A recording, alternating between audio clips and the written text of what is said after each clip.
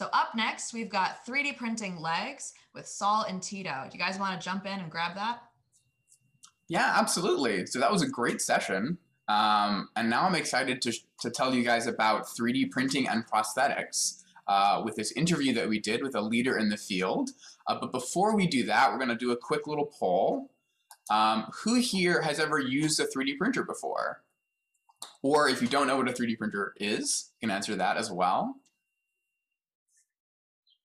And if at any point during this interview you have any questions, please feel free to post those questions in the chat and I'll do my best to address them as the interview continues. At the last 5 minutes of the session, we'll have some time to sort of have a dialogue if there's questions that you feel might be easier said rather than typed in, or if you have any sort of comments or questions about what you see in the video. Great, okay, so I'll give it a few more seconds here for the poll. But yeah, this is, I think, is going to be a pretty exciting interview for you guys to see, talking about working in the developing world, 3D printing and prosthetics. So let's see how we're feeling about our exposure to using 3D printers before. Let's share these results. So most of you have used a 3D printer before, which is really great to see. When I was in middle school, I didn't even know 3D printing existed. I only learned about it in high school, so that's pretty awesome. And everybody seems to know what a 3D printer is, so that's a really great start. So without further ado, Tito, if you'd like to take over and share your screen with the video.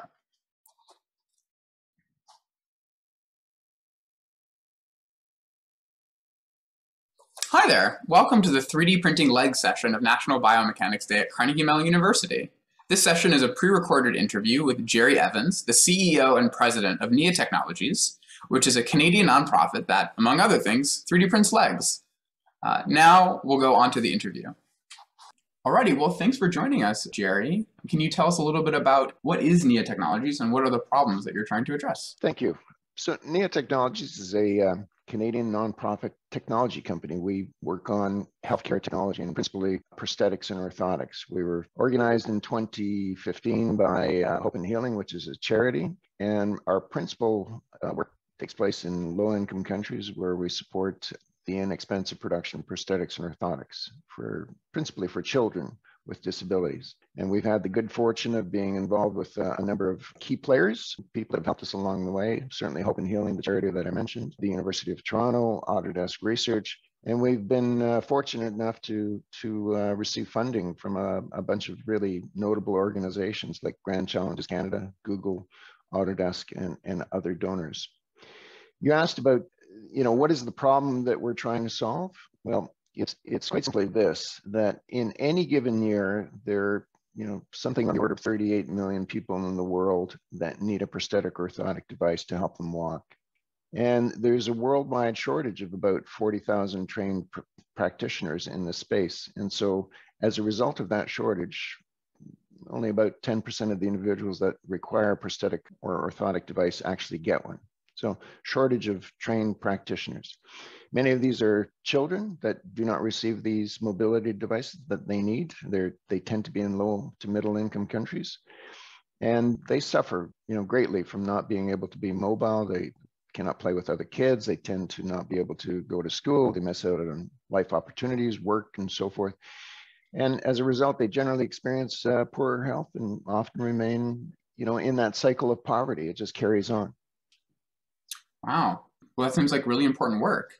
So you mentioned a term that I think some people might have heard before, but maybe there's some discrepancies in what they think it means and what it actually means. Can you tell us what is a prosthetic device? Sure. So here's a prosthetic device. I'm going to try and show it in the screen. I'm trying to get it in the screen. So this is a below the knee prosthetic device that would fit a person that has an amputation below the knee. On the screen, you see a number of different types of prosthetics. Generally speaking, a prosthetic is some sort of artificial replacement to a body part. It can be a tooth, it can be a bone inside the body, or it can be, in this case, a leg, an arm, and so forth. And it is, as I say, to replace a part of the body that is not working or that is missing. They can be of two types, basically. One is a functional one. So as you can see in some of these photos, that are on the screen. There is some ability to, for example, with this bionic hand, to be able to do things, manipulate the hand. In other cases, they're static devices like this limb that I was showing. And sometimes it's cosmetic. In the case of this hand, you can see this replica hand is a very good replica of the person's actual hand. Mm-hmm. And so two different broad types, functional and cosmetic. Great. And so what does getting a prosthetic device sort of enable a person to do that they would otherwise struggle to do? So as I said, we work on children principally, or that's the cohort that we try and help the most. And so children are particularly, it affects their life in a very large way, in that over the course of a life, a child, for example, missing a prosthetic limb will require 25 devices in their lifetime. So take Rosalind. I'm going to show a little bit of a video here in just a minute. Rosalind is profiled there. Rosalind here, 4 years old, was born without a limb. And she, as I mentioned, we were told that she's excluded from play with other kids. She has not been able to go to school. And as a result, she will have that downstream issues with her life, and missing out on opportunities and being mobile and getting to work and so forth. So increasing her mobility, giving her an artificial limb, will increase her ability to manage daily activities and give her greater independence and confidence. So it has a ripple effect in her life. Yeah, it seems really impactful to be able to have sort of the ability to do these other activities. So what generally makes a good prosthetic? Well, two things. One, it has to be comfortable. Kind of broad characteristics. It has to be comfortable, otherwise the patient, the client, will not wear it. And it has to provide that mobility. So it has to be good for getting around, helping the patient to get around. Mm-hmm. So they must fit well, not only for comfort, but they also need to fit well, because in the case of a prosthetic limb that is a lower limb prosthetic, it has to bear the weight of the patient. It has to bear the weight of the client. So you have to be very careful about how you build it, where the pressure points are, and so forth. And so it's important from that perspective that it is comfortable. It also needs to stay on the patient's residual limb. It needs to remain affixed to the stump, so it cannot pull away from the stump when the person walks. That's a very important part of it, that it is not falling off. And then finally, if you think about a device, having some dimension and coming close on a stump to a knee, for example, knee joint, you have to make sure that there's freedom of motion in the knee after you apply a prosthetic on the patient, so that they don't lose the functionality of the body part that they actually have to work with. All right. So how are these devices normally made? So typically it's a manual process. It's quite involved. It takes a long period of time. It involves plaster casting of a patient's, I keep talking about residual limb here, the general broad space of prosthetics and orthotics. I'm concentrating on what we do work on, which is prosthetics, and typically below the knee. So these photos that I'm showing in this slide show a device being built for someone below the knee, and it's a replacement. So the process is a manual process. It involves plaster casting, which can be messy, time consuming from the point of view that it involves a lot of hands-on work. It involves setting of the casting material. It has to set before it can move on to the next step, and so forth. It involves a number of steps. So in these slides, you can see that the cast is applied kind of in the conventional sense, as someone would have a cast put on a broken arm. It then is removed from the patient's residual limb. That's what we call a negative cast. It is then filled with additional casting material and we create what is referred to as a positive cast. You can see a positive cast in this slide here. The clinicians do some work on that, adding material, subtracting material based on the type of performance or relief of pressure points, or providing space in the device that they ultimately create. So this is what we call rectification. And then they laminate that plaster cast, the one that is essentially a replica made of the patient's residual limb using casting material. They laminate that with a polypropylene material, which then becomes the part of the socket, or part of the prosthetic device, which is the socket. That process can take up to a week to make. A lot of people involved in the process, so it's a time-consuming, messy process. And for the most part, it creates a lot of mess at the end. A lot of things are discarded at the end and cannot be reused.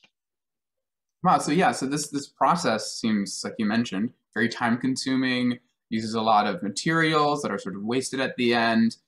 Takes a lot of time in terms of like labor involved and expertise. So it's just sort of peeking at the future. In what sort of ways can 3D scanning, 3D design, and 3D printing help people who need prosthetic devices? Right.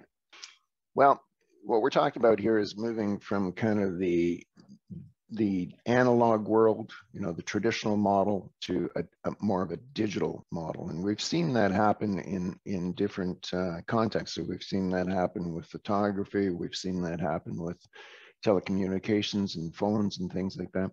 This is what we're doing in the prosthetics and orthotics world. So the process involves, and we call this process, by the way, 3D printability. We've created a tool chain that encompasses those three elements that you talked about. So scanning, instead of creating that casting material, instead of creating that mold using a cast, we do that in the digital world by scanning a patient's residual limb.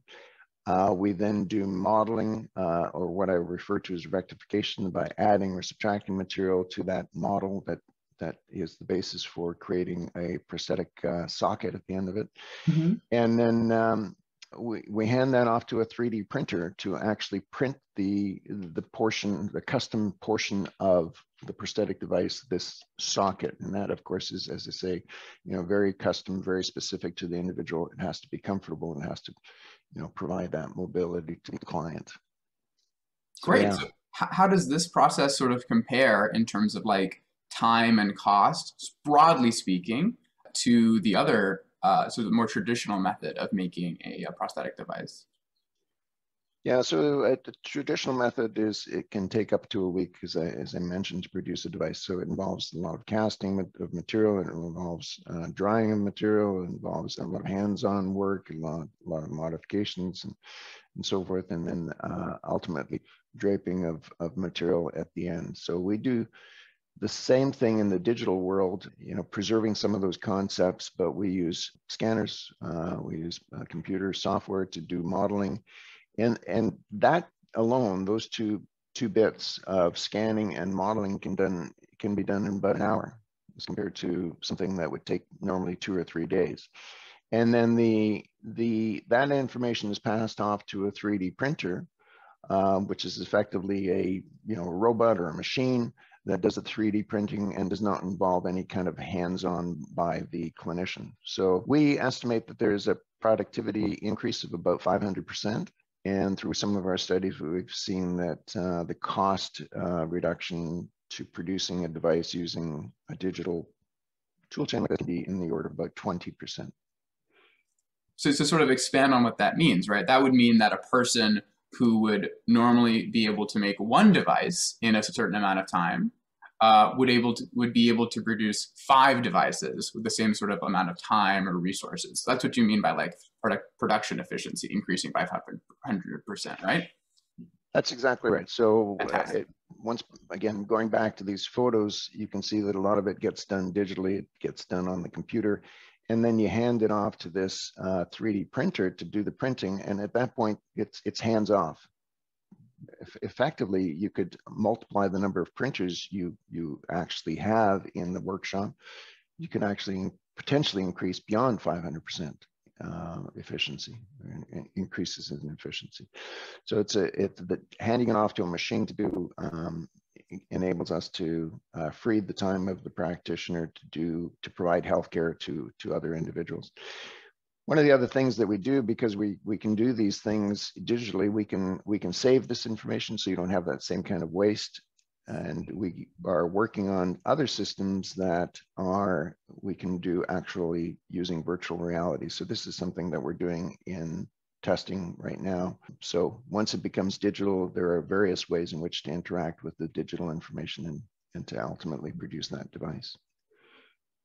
Wow. Well, Yeah, so that's like really incredible work. But you mentioned this technology, right? A 3D printer. What exactly is a 3D printer? And like you have on your slide, how is it used to make a prosthetic device?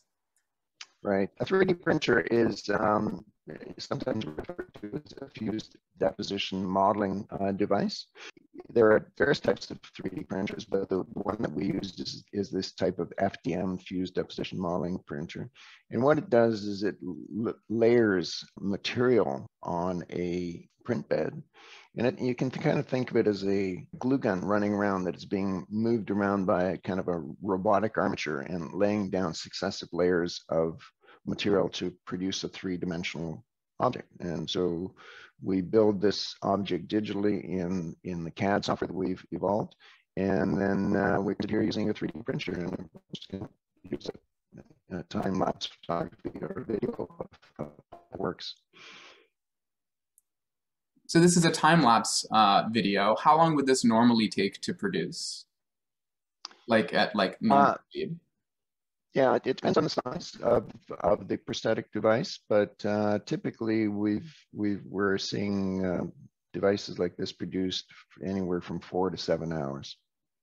Wow, so that's pretty rapid. So it is pretty good when you consider the alternative, doing it all manually. And it is really something that can be replicated many times. As I mentioned, if you think about producing a device digitally and then modeling in about an hour's time frame, if you have a series of printers, you could hand that off to a bunch of printers and be producing devices ongoing, like in a factory kind of idea. Yeah. So efficiency that way as well. What sort of materials are you able to print with these printers, and which, I guess, what are sort of the most appropriate ones for creating a prosthetic socket in this case? Kind of depends on who we're talking about, which region we're talking about that is making the device. So we find that in high-income countries, they use this material called PETG and PLA. In low-income countries, and what we do is we work with either nylon or polypropylene. And our favorite material choice is polypropylene, actually. And one of the reasons why we do that is because polypropylene is the material that is used in the orthopedic workshop already in these low-income country settings. So working with polypropylene in the 3D printer and being able to, for example, weld things together, glue things together, they already have some of the tools at hand in the workshop. So it makes it as a good material for this use. Yeah, that makes a lot of sense. And I think I've also heard that sometimes heat guns are used to do some like final deformation of the print afterwards if fits aren't quite just so. And it's easier to do with the fact that you're using polypropylene as the material because it can sort of deform after it's sort of been set. Yeah, so final adjustments are possible. We print the material, we print the device as a solid. Perhaps getting a little too technical here, but because it's solid wall, you can heat up the wall, and you can think of it as kind of punching out a part of the socket to allow for some sort of additional space that the client might need, or you can kind of pinch things. Once they're heated up, you can manipulate it. So we think that you can do about 10 to 15% additional manipulation after you've printed the device. So yeah. That's fantastic. So Saul, I was thinking that this might be a good time to show you how all of this comes together. I've got a little video clip here. As part of the work that we've done a lot of clinical studies to make sure that what we are doing is effective, it is safe, it actually fits the patient and is functional and will not harm patients. So we've done a number of clinical studies, and this is what I'm about to show you is a little video of a clinical study that we did in at a hospital called Korsu in Uganda. And one of the little girl that is profiled in this, she was actually our very first patient ever to enter into the program. Her name is Rosalind. At the time, she was 4 years old. She drove 35 hours. It came 35 hours with her brother, Silas, 12-year-old brother. Could not come with the parents because they're of a family of 10 kids. And so the parents had to tend to the farm and tend to the other kids. So they sent their 12-year-old son with Rosalind to come to Korsu Hospital, where she received the very first prosthetics that she ever had in her life. So you'll see her walking for the very first time in her life in this video.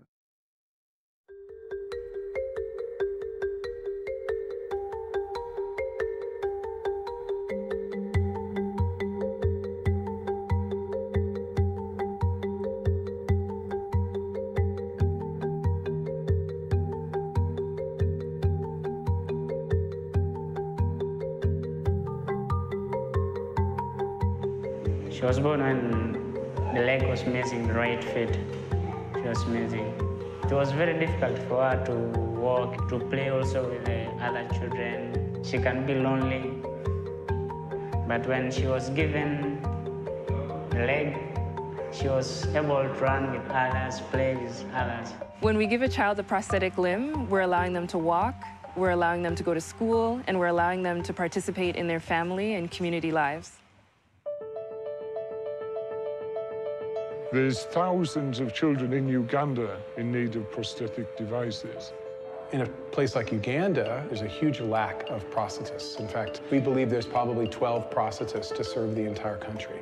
For over the past decade, we have known that there's a shortage of 40,000 prosthetic technicians. It would take another 50 years just to train 18,000 more. For Korsu Hospital, one of the challenges we have is the length of time it takes a technician to produce a prosthetic device. It's a long procedure, casting, filling, modification, molding. For it, you have to really concentrate.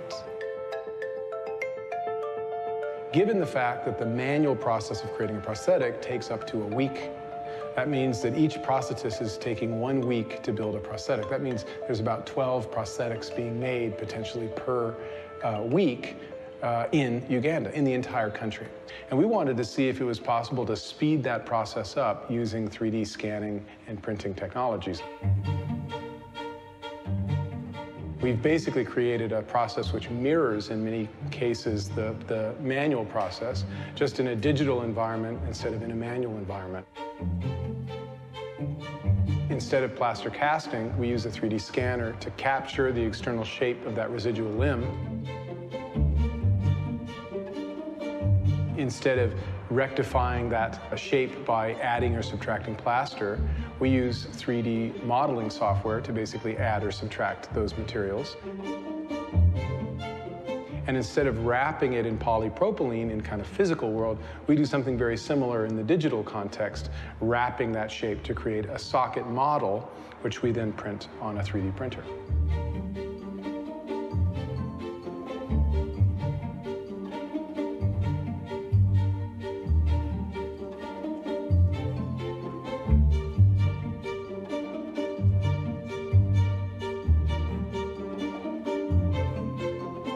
So we've tried to kind of parallel or conserve aspects of that manual process into the digital process to also facilitate the transfer of knowledge and the growing expertise of prosthetists that are already skilled.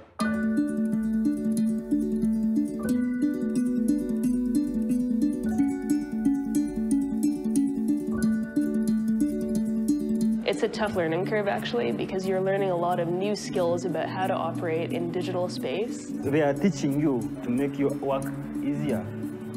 Like you take short time doing your work now. It's like you're developing from what you already know to another stage. With this method, we could easily save 80% of the time in producing a device that would mean that although there's a shortage of technicians in Uganda, at least for the technicians we have, we can use them more efficiently. Imagine that a patient who needs a socket, rather than spending a whole week here, they may only have to spend 1 day here. This technology also is good. I know it can help my sister when she has grown.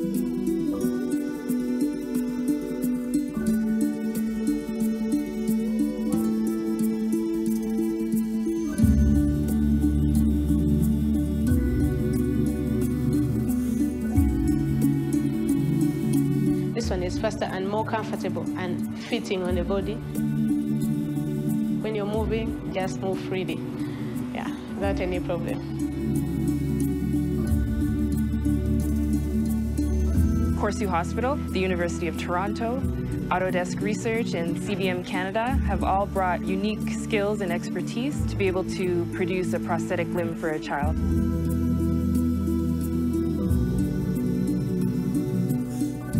By bringing those different groups together, it increases our capacity to truly intervene in these, what we might call real wicked problems in society.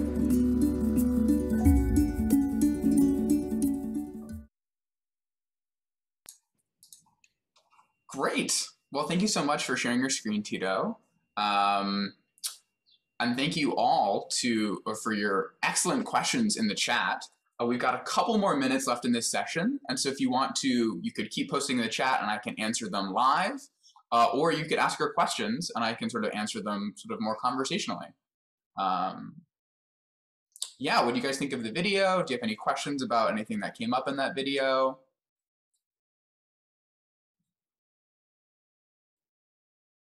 You can unmute yourself. That's fine.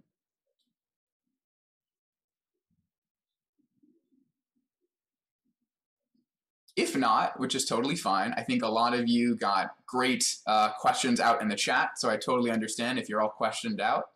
But thank you so much for your time and for your engagement in this session. It was really fun interviewing Jerry and really great to see your interest and answering your questions. So I hope you guys had a good time, and thank you so much.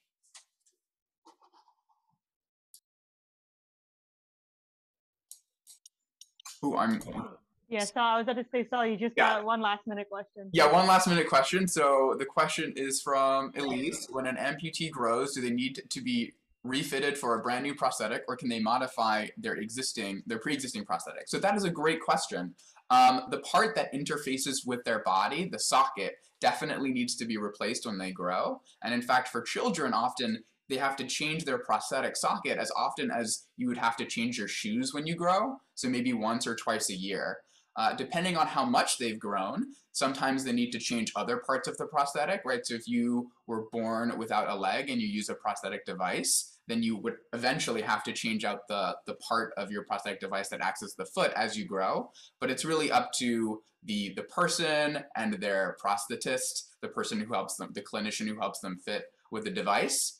But yeah, in general, you have to replace different parts, where the part that interfaces with your body is the part that changes the most. And then the rest of it sometimes can stay for multiple iterations of that prosthetic process. And then I see another one. How does the prosthetic limb attach to the patient? Yeah, so that's a great question. So the parts that are 3D printed, or the part that was 3D printed in that video, that time-lapse video that takes 4 to 7 hours, that's called the prosthetic socket. And so the patient, for a lower limb prosthetic device, will wear basically a sock over their residual limb, and then this socket will slide over their residual limb that has a sock on it and sort of fit really snugly with the device. So it's kind of like putting on a shoe, but it sort of fits around your residual limb. I hope that answers your question, Cameron.